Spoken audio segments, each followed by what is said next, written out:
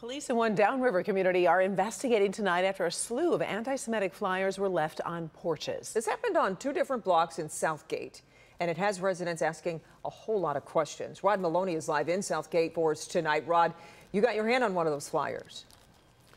Yeah, here's what it looked like. It was a plastic bag, and there was corn at the bottom of the plastic bag to hold it down so it wouldn't blow away. There's a number of flyers inside of here, much of which we cannot show you on television. But needless to say, the residents here are quite offended by what it was that wound up on their lawn. Overnight, Saturday night, Sunday morning, someone tossed these anti-Semitic packets onto front lawns only on the west side of Windermere Street. The writing so toxic, residents like Pat Dalton couldn't believe their eyes. I was just flabbergasted. It was just so disgusting. Who would do something like that? Debbie Higgins lives across the street and heard her neighbors talking about them. It was something graphic about the Jews.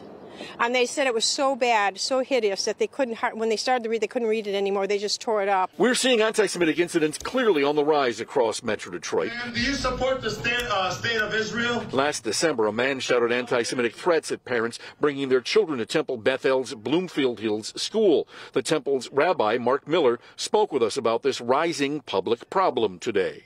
In the dead of night, they're putting out this truly shameful literature that nobody should see, nobody should have to think about. And it's obviously bad for the Jewish community, but it's bad for all of us. On this Southgate Street, they're calling it a personal insult to them that any author thought these corn-filled ravings could have influence here. So silly, so stupid that they would think that.